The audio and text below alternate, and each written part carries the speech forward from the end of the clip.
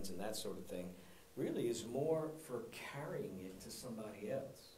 That's always a concern, is can I carry it, to somebody else? Because you may not be in that vulnerable class. I'm still not convinced that most of the people that get the COVID and then say that they hadn't had any reaction to it at all, they're like, no, I hadn't felt a thing, but I tested positive. You didn't have it. You'd have to prove that to me. Do an antibody test and prove that to me, because I don't believe it. Because I don't know how in the world you could have had what I had and have nothing go on. I just don't believe it. That's the difference in the COVID and then the COVID pneumonia. Yeah, when it gets in your lungs, it's definitely worse, for sure. So, all right, Luke chapter number 10. Hey, everybody, welcome to the Lighthouse. Hopefully you can hear a little bit better. We try to move it a little closer, get a little microphone up here, and I hope that the sound quality is improved a little bit. We're going to begin in Luke chapter number 10, starting in verse number 38. I'd ask if you stand with me as we read the word together.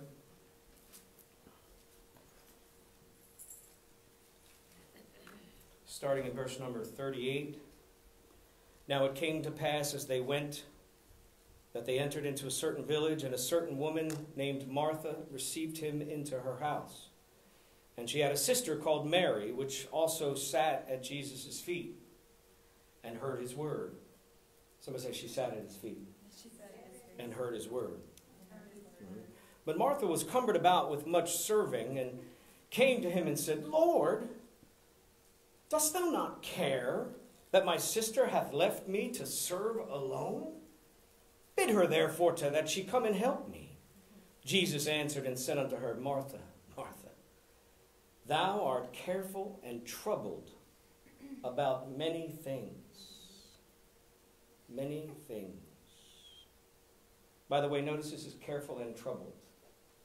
Careful and troubled often go together. I'll cover that in a minute. You're careful and troubled about many things, but one thing is needful. Say, one thing is needful. One thing is needful. Just one, Jesus? Man, I got a list, but just one. One thing is needful. And Mary has chosen that good part, which shall not be taken away from her.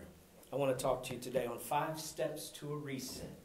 5 steps. This is unorthodox for me. Many preachers preach things like this, and it's not something that I normally do. It's out of it, but God dropped it on me and wanted me to deliver it for you. So I believe that there's some people in here that need a reset. Hallelujah. I'm just believing God that there's people listening that may need a reset. And so God gave me 5 steps to a reset. Let's pray. Father, in the name of Jesus, we trust in the Word of God. We trust in the living Holy Ghost that breathes and quickens that word both on the way out and on the way into our spirits. I pray, Lord, that everyone that hears this word, that they would receive it by faith. For if the word is preached and not mixed with faith, it does not profit. God, I pray for faith to lay hold of the word that is preached today. In Jesus' name, amen, amen, amen. And I do have notes up here, which y'all can get afterwards. I find that if I give the notes out early, you start reading and stop listening. And it's better that you listen and read later. Amen? So 5 steps to a reset. Somebody say reset. Reset. Now some people may not even know what a reset is necessarily. You reset your phone, they may understand that, or you reset your computer or something like that. And when you reset your computer, it goes all the way off and closes out every little thing and then comes back on and begins the startup program from the beginning. But in my day, a reset, the video games that we had in the 80s, you could never beat the game. You couldn't beat the game for my young folks here, and somewhere along the way. And the reason that they were so hard was because they were in the arcade. They didn't have home games. They were in the arcade, and so they couldn't make it too easy because they needed you to keep putting quarters in. Right? So when they started making home games, they realized, wait a minute, nobody's going to buy a game that they can only get to the 3rd level on. So they started to make them easier. The first couple Super Mario games were hard. Now you could play one of the new Super Mario games and be done in 6 hours. Am I right? You just finished the whole game. You paid $80 for the game. And you finished it in a day. Yay! Right? But the video games we had in the 80s, you could never beat the game. Your only hope was to get to the next level. Right? And maybe you were trying to get to level 4, like you never really made it to level 4. Or you never made it far. Maybe you just broke into level 4 and died. And so you were trying to break through and maybe even beat level 4. But in order for you to get to the next level, you had to have a great start. If you were not progressing like you wanted to in order to reach the next level, you wouldn't waste time continuing. You would just hit the reset button. Anybody know what I'm talking about, or am I talking crazy? Anybody understand what I'm talking about? Because you needed to have a good start in order to reach your goal. And so if you weren't progressing like you had hoped and wanted to, instead of wasting time wandering and just wasting your time because you know you're not on the road to getting to where you need to be, you would hit a reset. Does anybody need a reset today? Yes. Somebody, I want you to take this in, and this is not a consult about video game winning. This is about life. This is about kingdom life. And sometimes when you're not getting to your destination and you're not progressing the way that you should be, you need a reset. Yeah. Amen. Stop continuing on when you're off course. Stop continuing. Sometimes you got to stop and go back. Sometimes you need to go back to the beginning and start over. See, sometimes you need a reset. And this message may not be for everybody, but I believe there'll be something in there you can grab hold of. But some of us, we need a reset. A reset was more than just a do-over. A reset was about capturing momentum. Because momentum can cause you to go farther and accomplish more than you possibly could on your own. Somebody say momentum. A smaller man can take down a bigger man if he has momentum. I wonder what you could do if you just had some momentum. You understand what I mean by momentum? You're moving and moving. You're on a roll. Anybody? You just get on a roll. And then what happens? You could be on a roll spiritually. You're just trucking along, and it seems like you're going from glory to glory to glory. And then all of a sudden, something happens, and you lost your momentum. You didn't lose your salvation. You didn't lose your right standing with God. You didn't lose His love, but you lost your momentum. And sometimes the real frustration that we have with ourselves is that I was going so good. I was tracking with God. I was running the race, and I got knocked off my momentum. Somebody say momentum. Momentum is such an important thing. I wonder if sometimes all the devil has to do is knock us off our game so that we lose our momentum. If I have some momentum, I can run through some stuff. I can leap over a wall. I can run through a troop, but I need a running start. Come on, somebody. The Bible describes the Christian life as a walk, but it also describes it as a run, as a race. All run to win the race. And he says, let us lay aside the weight and the sin that does so easily beset us. See, the sins and the weights are the things that knock us off of our balance. It knocks our balance off. It knocks us back. It causes us to lose our momentum. Listen, you don't have to necessarily be going fast, but you got to be going steady. The race is not given to the swift or to the strong, but to the one that endures to the end. It's a marathon race, not a sprint. It's not a 100-yard dash.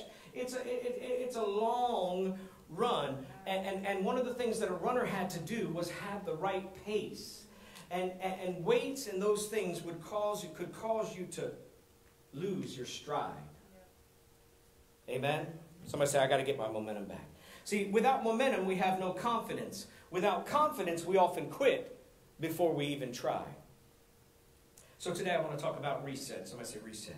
In particular, 5 steps to a reset. See, many of us, as I was preparing this message, I realized many of us need a new year right now.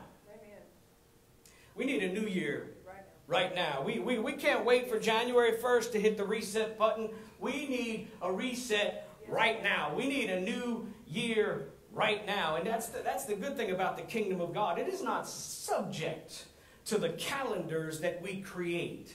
Even though God moves within time, God can give you a reset right now. Amen. So if you need a reset, if you've just been worn out, you know how many people, how many negative things I see about 2020? Rightly so. I know this year in so many ways has been a disaster. But just because that's a disaster doesn't mean you have to be a disaster. Amen. But I need a reset. In fact, sometimes because the year was so disastrous, maybe you're giving yourself permission to be a disaster. Be careful, because the flesh is deceptive too. I realized that my flesh was as deceptive as the devil. And my flesh would set me up to sin. If you haven't found this out, you're just not paying attention. Your flesh and your natural mind, your mind likes your flesh better than your spirit. It does. They've run together. They ran together your whole life. They like hanging out with each other. That's why you have to wash your mind. You got to cleanse your mind. You got to completely renew your mind so that your mind begins to take its cue and connect with your spirit more than your flesh. And I realized that my mind would set me up along with my flesh. Amen? But if you know how the devil works, we're not weary of his devices. We understand how he works. The reason he gives us that information in the scriptures is not so that you can get depressed out of how many times we fell into his trap, but we can look and say, that's how that joker works. I see that now. So I don't have to succumb to that. Amen? So I'm going to give you the 5 keys. Number 1, the first one is simplify. Simplify. The truth of the matter is that our lives are just too complicated. Our lives are just too complicated. One of the things that the Antichrist does is it says that he will wear out the saints. You know, many Christians are just worn out. They can't sleep, can't rest, can't even go to church because they're just so busy. We're so busy we can't pray. We can't read our Bible. We can't sit down and play with our granddaughter because we're so busy. Come on, somebody. We need to simplify. We need to simplify. Listen, Jesus says to Martha, he says, Martha, you are cumbered about. You're cumbered about. In other words, cumbered about means that you're so crowded. Everything is crowded in on you. You have so much crowding you out in your life. You're cumbered about with a great many things. And then he says, you are careful and troubled about many things. Now, careful is one of those words. Careful doesn't mean when you're going across the street, somebody says, be careful. You know, or when you're going out nowadays because of COVID or whatever, you know, everybody's like, well, be careful. That's not that careful. That's a modern careful. You have to understand the careful of the Bible is a word that was invented by Tyndale, William Tyndale, as he was finishing the New Testament and really bringing William Tyndale was the person who really brought the English language, because it was a slammed combination of German and Latin and different things kind of slammed together, and he honed it and he perfected it and brought it to a level. A lot of people think it was Shakespeare. It wasn't Shakespeare, it was William Tyndale. Shakespeare benefited from Tyndale's work. But one of the things that William Tyndale did as he's crafting the English language is he would do a thing called word scaffolding.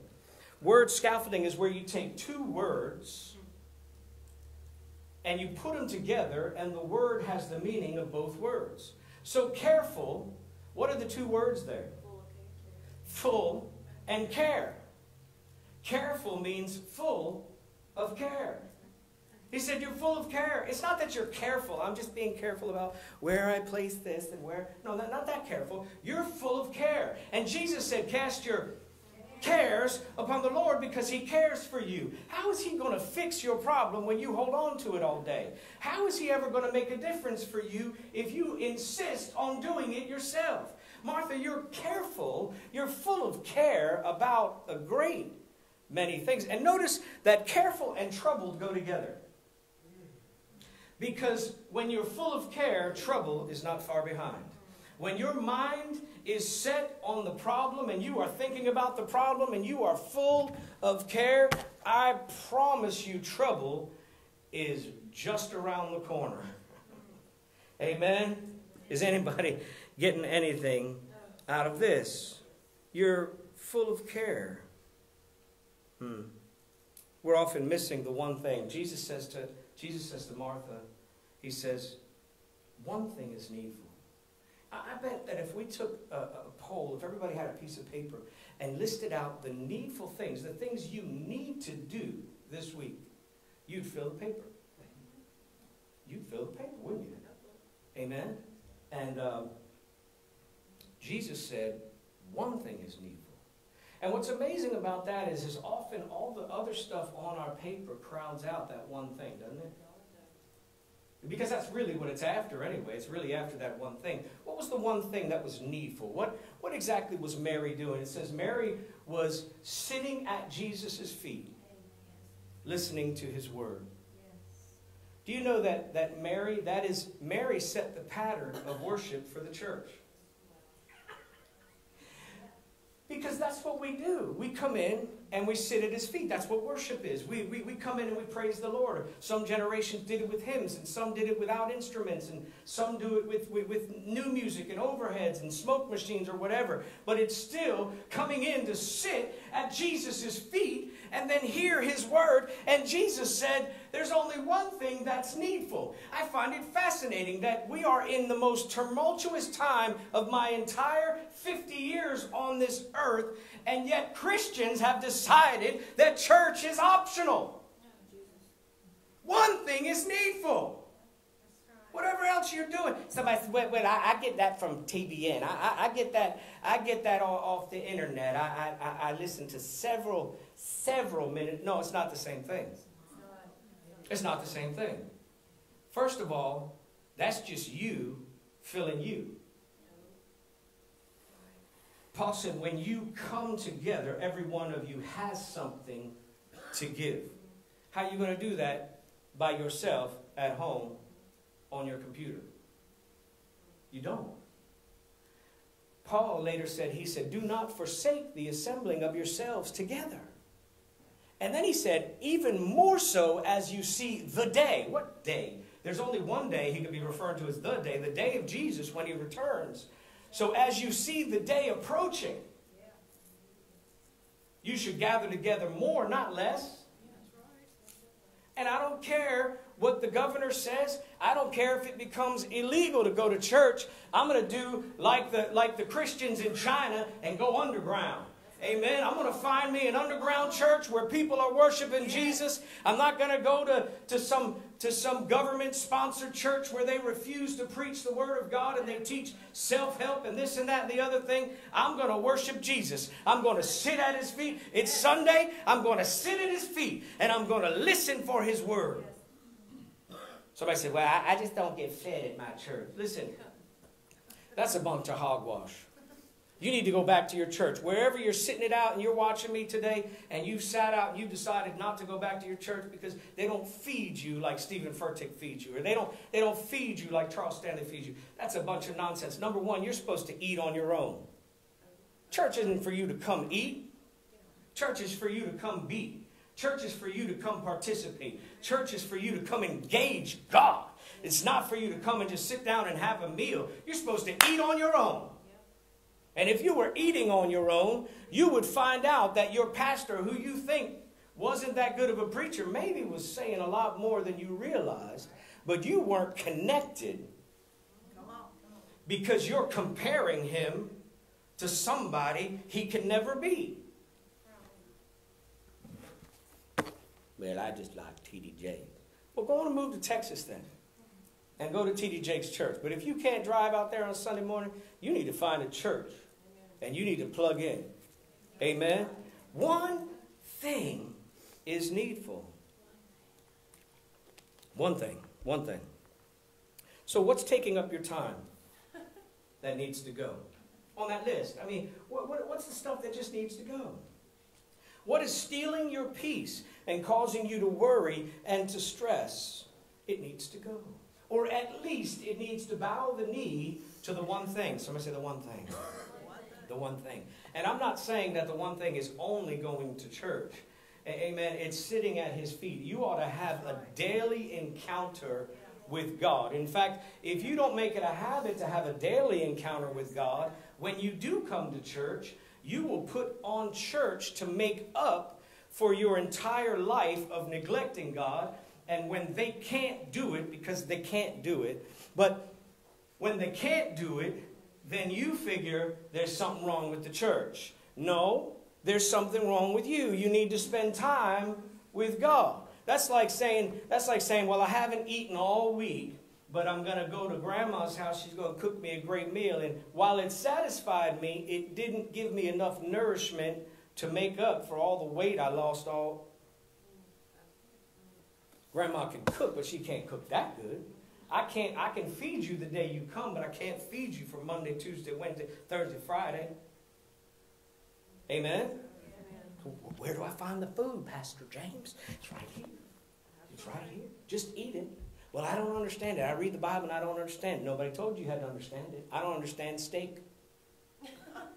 I don't understand how the steak goes in and becomes part of my liver and my kidneys, and my body knows how to pull the iron and put it in my blood and knows how to do. I don't understand any of that. I mean, I guess I could figure it out if I wanted to study it, but I just like steak. I just like steak. Amen. Your job is not to understand this book. Your job is to read it. And the more that you read it, the more you will understand it. You're trying to understand it in order to read it. And God says, if you read it, I'll give you understanding. Psalm 119 says, it gives understanding to the simple. Amen. Simple. Simplify. Somebody say simplify. So how can I simplify life so that I don't miss the one thing that is needful? That's the first point. Somebody say simplify. Number 2, go back to basics. Go back to the basics. One of the things about a reset is that you go back and you do the first works. You go back and level 1 now, because you've done level 1 on that game so many times, you can practically do it with your eyes closed because you're familiar with that. And sometimes when you're entering into a level that you're not familiar with, it helps to go back and rehearse what you are familiar with. Somebody say go back to the beginning. When in Genesis 35, we're not going to read that, but Jacob is in trouble. Jacob is afraid. Jacob is afraid of his neighbors, and there was his sons did something very terrible, and there was fear. And so God says to him, he says, go back to Bethel. Go back to the place where you first met me. Go back to the place where you were asleep and saw a ladder going up and down from heaven. Go back to the place where it was simple, because Jacob only had a rock for his pillow. Because all he had was a natural faith. All he had was, he didn't have, see, the problem is we become too saved and too Christian and too practiced in how things are. And we often need to go back and remember what it was when just the simplicity of reading the scriptures or hearing songs that ministered to you, what it did to you at the beginning. Somebody say, go back to the beginning. Go back to the place where you first met me. Go back. In Revelation chapter 2, he tells the church, he said, you've left your first love. Yeah. He said, you've left your first love. In Revelation 2, he says, 4 and 5, he says, nevertheless, I have somewhat against you because you've left your first love. Remember from where you are fallen. Where'd you fall from? Remember where you were and where you fell. Repent and do the first work. Somebody say, remember, repent, redo. Remember, repent, redo. That's Jesus' recipe for recovering yourself out of losing your first love. Remember who he is. Somebody say, remember. Remember who he is. Remember what he did. Remember his sacrifice. Remember his life. Read the Gospels and remember everything that he did. Remember who you were before he found you, before you knew the songs and the lyrics, before you knew how to quote this scripture or that scripture, before you understood anything in Christianese, before you brought anything to the table. When you were a mess, one verse says, you were covered in filth and in blood, and I took you and I washed you and I cleaned you up and called you to myself. Remember who you were. Remember who he was when you were who you were. Remember how he found you. Remember what it was like to be changed. Remember that he found you and he didn't expect anything from you. Remember what it was like when he didn't expect anything from you and you didn't either. You remember that? You were just happy to be saved. I'll go all the way back to the beginning. You'll find it. You'll find it. Because while you were still, when you had just stepped out of your old person and you got born again, you didn't have any confidence that you would be able to measure up. Somewhere along the way we forget and we need to go back and remember. Somebody say remember. And then repent means to turn back. Turn around. You're going the wrong way. Amen? Remember, repent, and then redo. Somebody say do the first works. Go back and do those things that you did at the beginning. I don't know what you did at the beginning. I know what I did at the beginning. I know that in the first 2 years of being saved, I had accelerated growth, not because of who I was going to be or any of that, but because of what I did. It was real simple. Somebody say simplify. It was real simple, but it was a habit. It was a habit. I watched this. This was what I turned into. Okay, I read the Bible all the time, not just like once a day. I had Bibles with me. I would go into restaurants and you know, we'd get out of the car and go into the restaurant. It didn't matter if we were with friends or other people, and we're all walking in, and I got a Bible somewhere tucked away. Why are you bringing the Bible? Why wouldn't I? Amen. These are better thoughts than mine anyway. Amen. I was writing down scriptures. I was trying to memorize scriptures. I tried to memorize so many scriptures. At one point, I tried to memorize the entire book of James. Love the book of James. I'm going to memorize this whole thing. I almost had it too, I think. You know, but I was trying to memorize scripture and commit it, because when you try to memorize it, you're working on it over and over and over again, saying it over and over again, and you're pushing it deeper in your heart. And it's the word you have in your heart that has more power. It's not the word you have in your head. Not just because you can quote it. Amen? Some people quote it, they don't have the depths of what it means. Amen? So I was memorizing scripture. I was reading the Bible. I was listening to TV preachers. We didn't have a thing called TBN. There were no Christian stations whatsoever. On Sunday, there were preachers that came on TV, and I would record them onto VHS. I had Ben, what is his name? I can't remember his name. John Osteen was my favorite, but Kenneth Copeland, Creflo Dollar, whoever came on my station, most of them, I recorded it, and I was watching it and taking notes and learning and listening. I would read books. But before I really got into reading books and studying, I didn't know how to study words.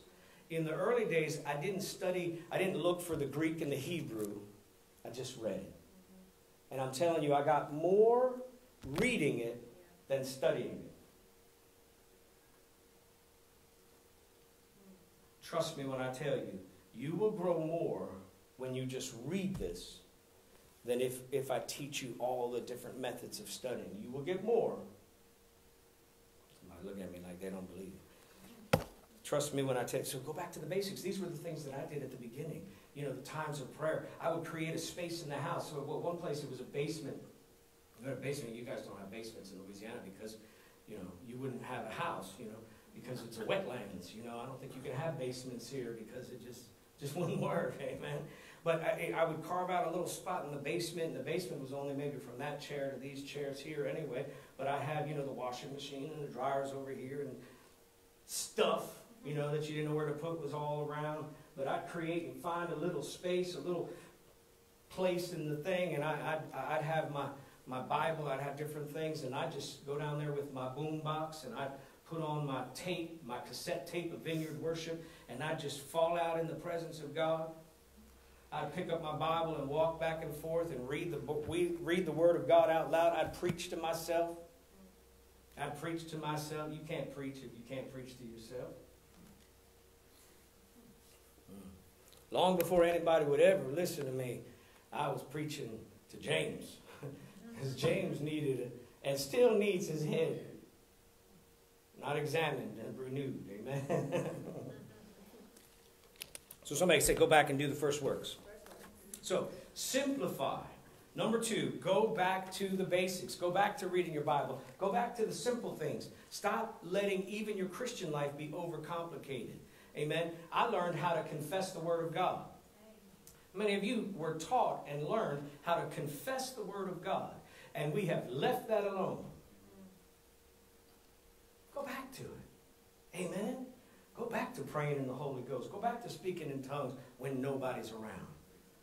You shouldn't just pray in tongues here. Speaking in tongues is a gift that's exercised in the church that is coupled with an interpretation that is the same thing as prophecy designed to build up the body.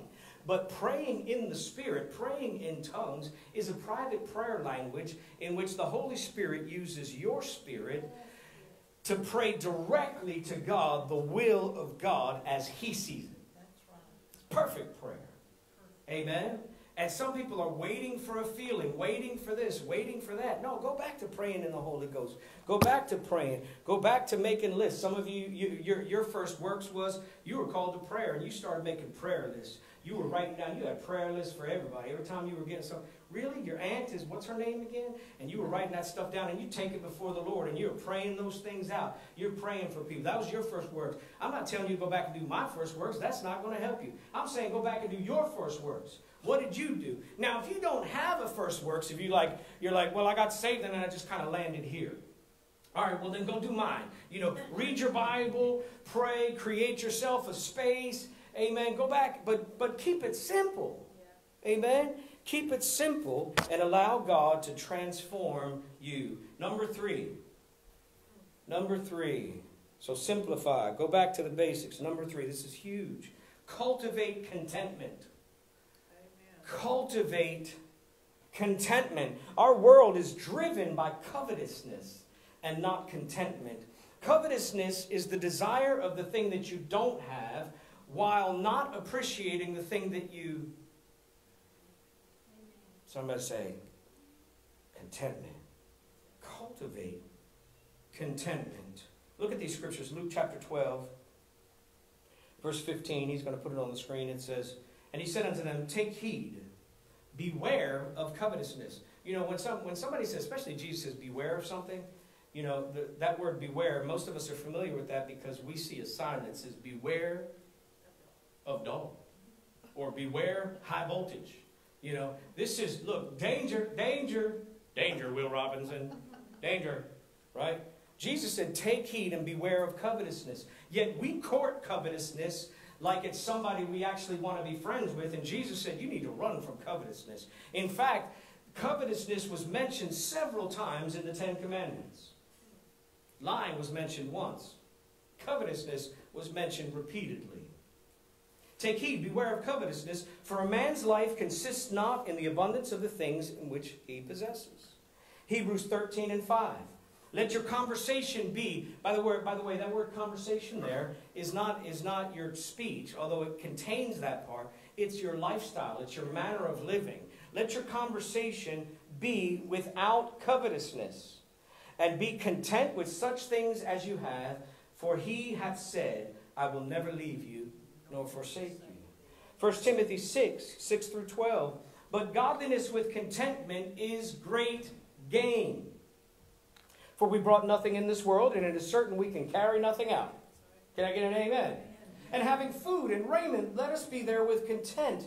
But they that will be rich, or those that are wanting to be rich, fall into temptation and a snare, and into many harmful and foolish and harmful lusts, which drown men in perdition and destruction.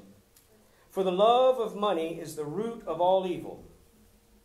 It doesn't say money is the root of all evil. The love of money is the root of all evil. Which while some have coveted after, they have erred from the faith, pierced themselves through with many sorrows. But you, O man, flee these things. Flee means to run as if in terror. Flee these things and follow after. That phrase follow after means to pursue. Somebody say pursue. Pursue what? Righteousness, godliness, faith, love, patience, meekness. So on one hand, he tells us what to run from, and he tells us what to run after. Amen? He says, fight the good fight of faith. Lay hold of eternal life. So wait a minute. It sounds kind of like a contradiction because one thing, he's saying fight the good fight of faith. But when you think of contentment, you think of just being still.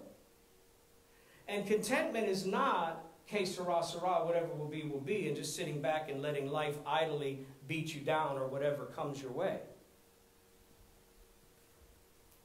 Because he says specifically, fight the good fight of faith. Lay hold on eternal life. That word eternal life is Zoe. Lay hold of the life that God has for you. Lay hold of the provisions that God has for you.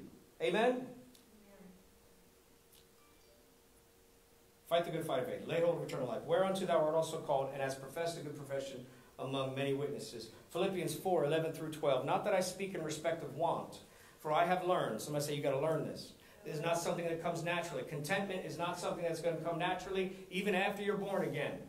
Just because you're born again doesn't mean that you're not going to wrestle with, that you're going to have contentment, and you're not going to wrestle with covetousness. No, covetousness is natural, and contentment is not natural, and it's something that you need to learn. Not that I speak in respect of want, for I have learned, this is Paul, in whatever state I'm in, therewith to be content. He said, I know how to be abased, that means to be humbled, and I know how to abound. I know Christians that know how to be abased but don't know how to abound. They refuse to accept any time that God will pick them up. And I know people that are the exact opposite. But I find more often that Christians have trouble abounding. I know both how to be abased and how to abound. Everywhere and in all things I am instructed both to be full and to be hungry. I like that. Both to be full and to be hungry. Amen? I'm always hungry for him. Hungry for his word. But yet at the same time, I can be full. Now, that doesn't make any natural sense because in the natural, the minute you're full, you're not hungry. And when you're hungry, it's because you're not full. But in the spirit, you can be instructed both to be full and hungry. Both to abound and to suffer need. I think David really captured this idea of cultivating contentment and when in Psalm 23 verse number 1 when he said, the Lord is my shepherd, I shall not want. When I was a kid, I didn't understand that. We had to memorize Psalm 23 as a kid in Methodist Sunday school. And I'm glad I did because I still have it today, you know. And I think that was a really good thing to memorize Scripture as a child. But Psalm 23 verse 1 says, the Lord is my shepherd, I shall not want. And I was reading it like this. It didn't make any sense to me. The Lord is my shepherd, I shall not want. Like I didn't want him to be my shepherd. The Lord is my shepherd, I shall not want. Like it was like a burden or something. Because I didn't understand. The natural man, or boy in this case, does not understand the things of the Spirit. Right? So I didn't understand. Want is an old English word. Now many newer versions will say, the Lord is my shepherd, I shall not lack. And it would be appropriate to take that Hebrew word and call it lack. But I like want better, even though it's more an old English word. I like that it says want over lack. Because I know people that have no lack, and yet they want everything. Mm-hmm. And it is possible for you to lack many things and yet not want anything. Amen. How could Paul be writing from a jail cell and teaching us about contentment? Right? When we're chasing you have a car, but I need a newer car. I need a faster car, a better car, prettier car, whatever. Amen. And so what happens with when we don't cultivate contentment and we are covetous, we have a tendency, we covet what we don't have and we neglect what we do have. So you let the blessing that you already have go to, you don't clean it, you don't wash it, right? You don't take care of it, but you want something better. So you want God to give you something more when you don't appreciate what. How many of you like to give your children more when they don't appreciate what you've already? I'm just going to leave it right there because I think we all just got slapped in the head. Now, that does not mean that if God has promised you something to be content without it. It's very important. Content with such things that you have, talking about the things of life and food and raiment and different things like that, and status and this and that, all of that. That's worldly stuff. But that doesn't mean that if God has promised you something, that you are to be content without it. When God has promised you something, do not rest. Do not allow him to rest. He was the one who said, knock. And keep on knocking until he used an example. He said there was a person that was knocking late at night, and he needed something, and he said he needed something from his friend. He said, I have a visitor come, and I have nothing to set before him. I need you to come out. He's like, everybody's in bed. I'm not getting up. And he said, and because he refused to take no for an answer, it says, though the man would not give it to him because of their relationship, he gave it to him because of his shameless persistence. His shameless persistence. And he used that. You go read the scripture for yourself. Jesus is teaching on prayer. Look it up. I don't know off the top of my head. Amen. When God has promised you something, do not rest. Do not allow him to rest. And knock and the door will be open. Do not give up. Don't settle for life without it. I'm not talking about what you want. Where do wars and fightings come from? It comes from your desires because you desire to have and cannot obtain. I'm not talking about that, the things that you want. I'm talking about the things that God has promised to you. He's promised that your children are going to be saved. All your children shall be taught of the Lord. Great is the peace of my children, all of my children. So until that happens, I'm not giving the Lord rest. Father, you said in your word, you promised in your word. Don't do it one time and let it go. Keep praying. Keep confessing. Stay on top of that thing. Listen, the circumstances and the thing that is screaming the opposite information doesn't stop, does it? So why do you? Well, I believe you just pray and believe God, and then just pray and ask one time. And no, that's not what he said. Keep knocking. When do I get to stop knocking? When somebody opens the door. The promises of God in him are yes, and in him amen. But they must be received. You're going to have to fight to lay hold of them. You can't be content in a fight. You can't win a fight with an attitude of contentment. I'm content with where I am in life. But I am not content to suffer lack at the hands of the enemy. I am not content to go without the promises of God. Amen? Everybody understand that dichotomy, that difference? It's very important because people will start working on getting content and then they'll just lay down. What are you doing? How come you're not fighting the devil? You're sick in your body. Why aren't you confessing the word? How come you're not reading stuff? How come you're not filling your mouth full of the promises of God? Well, the Bible says to be content with whatever I have. So I'm content with this cancer. No, the devil is a lie. He didn't tell you to be content with cancer. He told you to be content with food and clothing and raiment and the things that you have. Amen? And not wanting what your brother has. Everyone understand? Let me see your hand if you understand what I'm saying. Some of y'all just raise your hand so I'll move on. Just think about the Jews' homeland and how much resistance in history has occurred to stop them from possessing the promised land. Constant. There will always be giants stationed in your promised land. There will always be resistance, the most resistance around the promise. And so it's going to take a fight for you to hold on to the promise. If you think you can just pray, get a scripture, grab a scripture, confess it a few times, and move on, and suddenly everything's going to be different, you're believing in the Santa Claus God. Santa Claus is nothing like God. Amen? All right, so that's 3. Simplify, go back to basics. Cultivate contentment. Cultivate it like you would cultivate a garden. Number 4, focus on what you have, not what you don't have. I'm going to be quick with this. There's a story in 2 Kings where Elisha goes to this widow woman, or this widow woman comes to him, and she says, I'm in debt. My son is about to be sold to pay for the debt. Everything I own, I'm about to lose everything I own to pay for this debt. And if you look in 2 Kings chapter 4, verse number 2, Elijah said unto her, what shall I do for thee? That's the first thing. Okay. Then the second thing, what do you have in your house? God will always turn your attention not to what you don't have, but what you do have. Because the miracle is not in what you're lacking, but in what you have. The miracle is in what you have. The provision is in what you have. We're always taught to look at what we don't have and not pay any attention to what we do have. After all, I just have a few jars. She had just a few jars, and she had some oil. And he said, go borrow a bunch of jars. Go borrow as many as you can find. Borrow jars from everybody. And as she borrowed the jars, the oil, the little bit of oil that she had, filled every jar until they were all full. And literally, not only did he provide for her house and did he provide for the debt, she went into the oil business. She was an oil tycoon. Amen?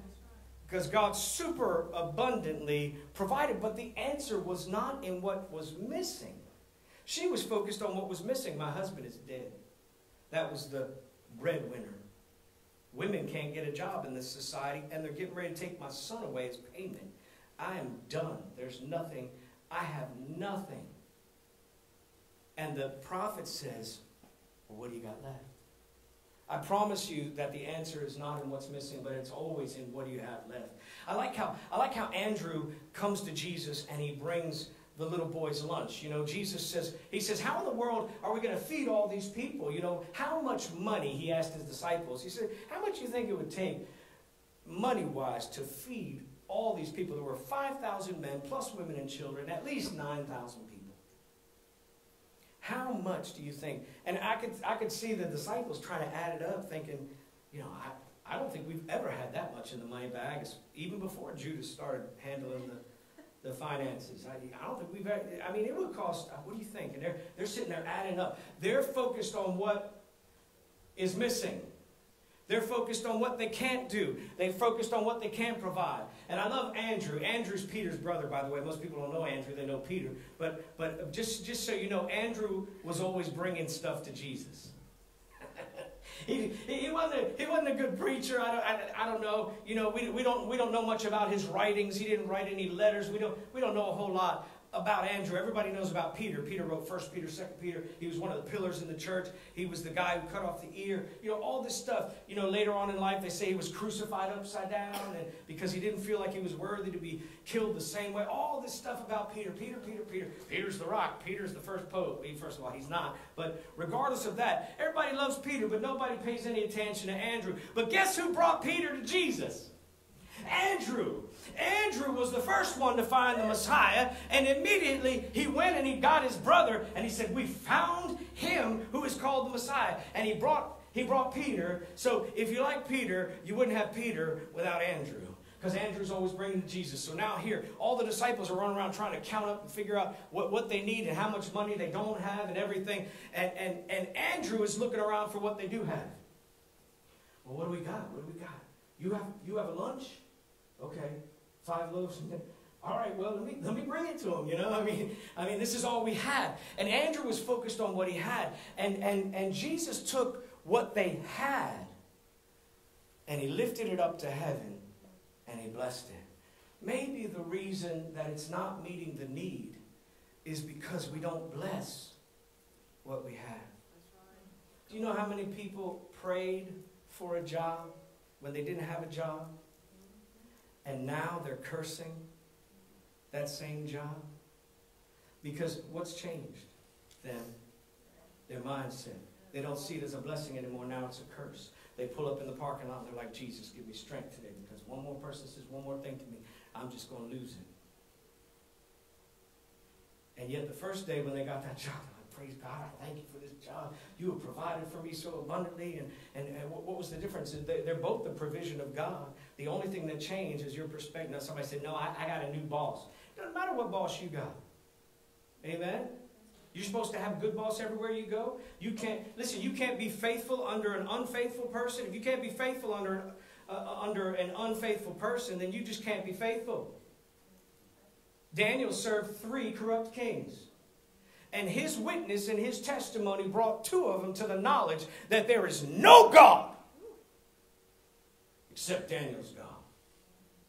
Maybe you're in that position with that boss to bear witness to the glory and the grace of God. And instead, we're busy looking at it and we are cursing our provision and can't figure out why the provision doesn't meet the need. Jesus took what they had and blessed it. So key number 4, or 5, is it? 4, yeah. Key number 4 is focus on what you have, not what you don't have. Number 5. What's eating you? I'm almost done. We'll get you to the restaurant. What's eating you?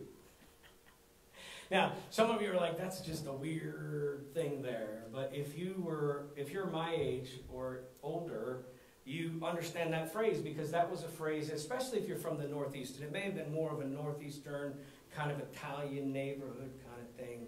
You know, and it was said this way, you know, when somebody, you know, they had a sourpuss look, you know, and they're just kind of like, you know, you can tell they're just kind of in a bad mood, you know, good morning. And you'd be like, hey, what's eating you? It means, what's the matter with you? What's wrong? Okay? What's eating you? And so before I answer the what's eating you question, what's really troubling you, what's really bothering you, I got to ask you this question. What are you eating? What are you eating? Because it could very well be that what you're eating is eating you. We also had this commercial back in the day, you know, that would come on, you know, commercials is what they would put in between the video to make money and stuff. Because people watch stuff and they don't even know what a commercial is anymore. My Bandoni has a first name.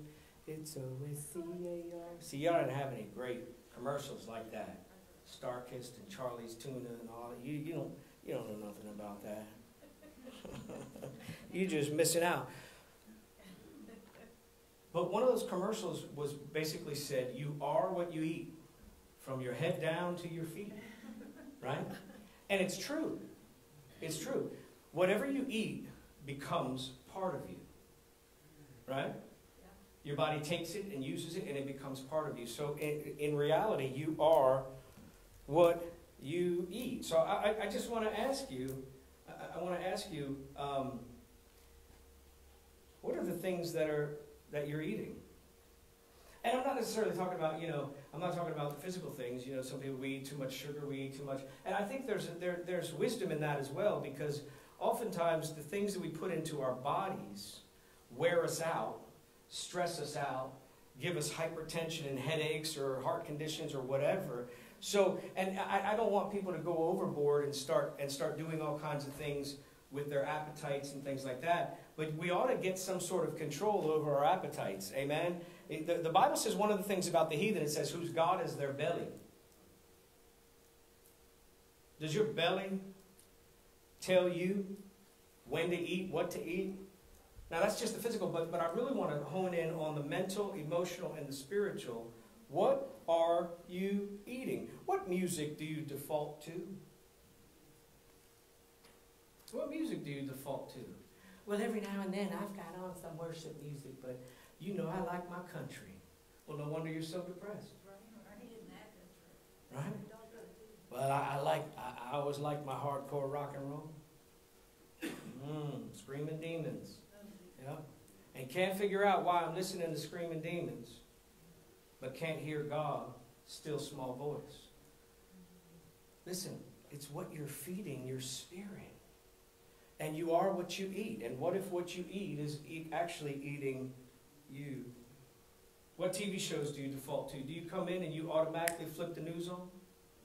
You hear bad news before you hear good news? And some of us, we listen to bad news and watch bad news all day. Yes, but I listen to accurate news. I don't care if it's accurate or not. It's still bad news. Right? I go through phases where I listen to news from 11 o'clock to 5 o'clock in the car. Rush and Hannity, and then the news will be on at home, and you watch those programs and can't figure out why you don't even like people, let alone love people. Because that stuff got in your heart. And what I've been eating has been eating me.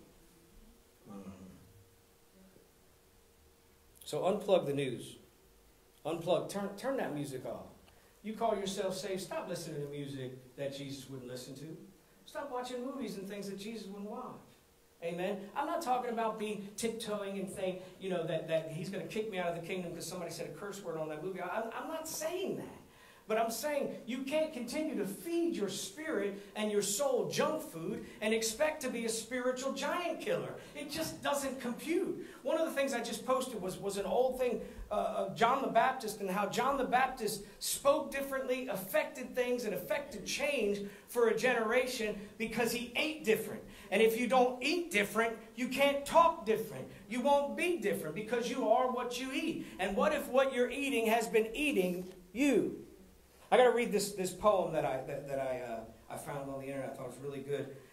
It's by an article by John Bloom. I don't know if it's a poem. He says, "Hope is to our soul what energy is to our body. Just like our bodies must have energy to keep going, our souls must have hope to keep going. When our body needs energy, we eat food. When our soul needs hope, what do we feed it? Promises. Why do we feed our soul promises?